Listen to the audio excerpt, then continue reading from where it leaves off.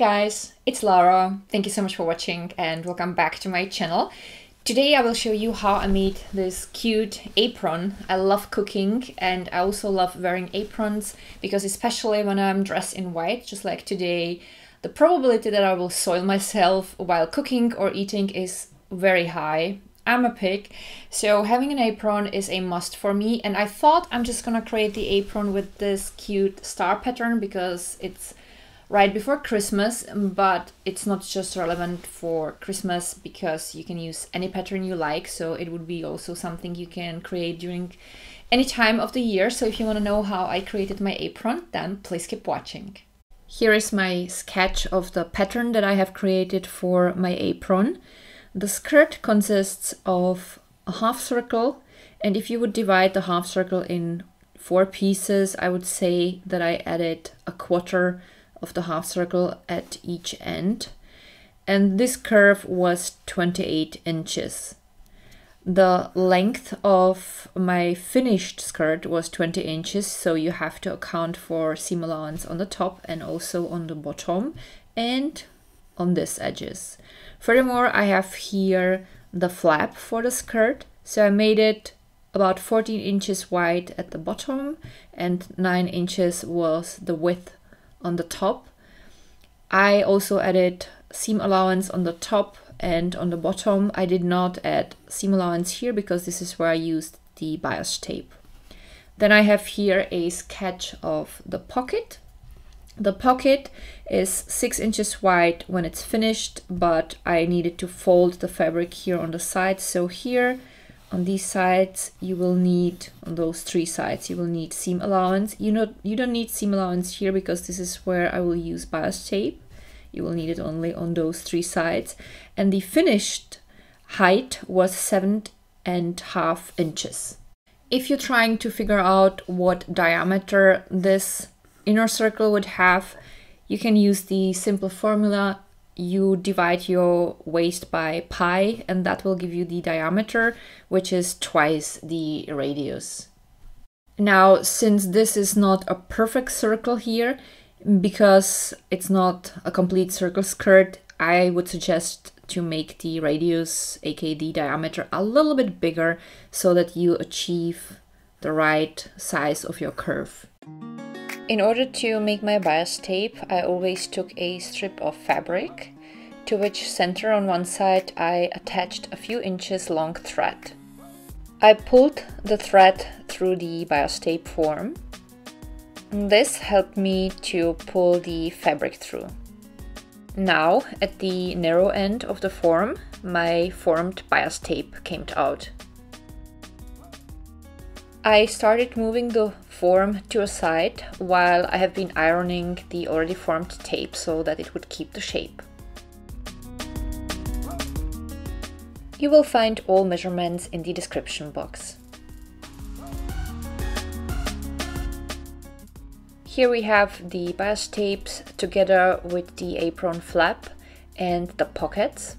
And these are the skirt parts. Again, all measurements are written below.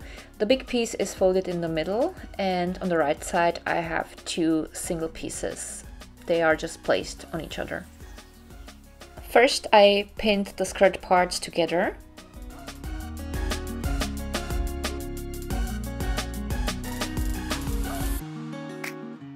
I have sewn the skirt pieces together with a regular straight stitch. I secured the edges with a zigzag stitch, and I have also sewn the seam to one side with a straight stitch once I was finished. Next, I pinned the bias tape to the top of each pocket, and I have sewn it on with a regular straight stitch.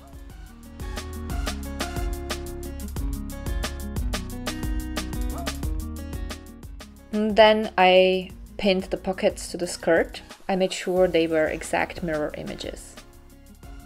Here is what the pockets looked like once they were pinned in place. I have sewn them on with 2 rows of a regular straight stitch. As a next step, I pinned the bias tape to the top of the flap.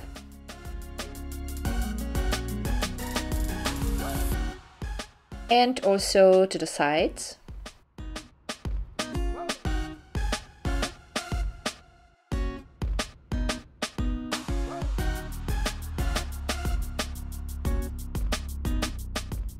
I folded the ends of each bias tape inwards, by the way, so that I would have a clear ending. Here is what the flap looked like so far. I've sewn all through with a regular straight stitch. Once that was done, I started pinning the flap to the skirt. This time I made sure I put the bad sides together, you will see why, and I have sewn the pieces together with zigzag.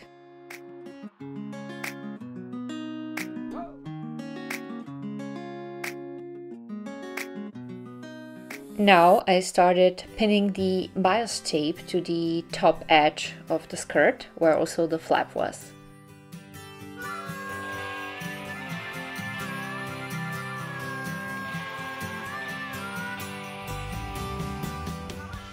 Once the tape was pinned on, I pinned also the tape to the flap so that all would lay flat.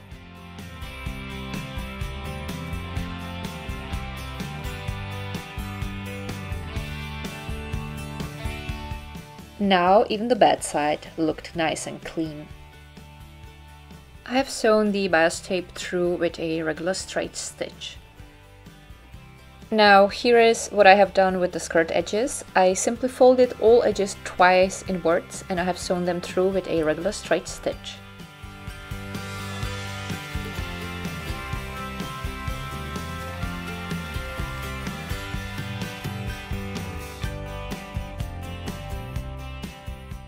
So this is how I created my apron. I absolutely love this piece. I love gray, which is kind of obvious since behind me pretty much everything is gray and white.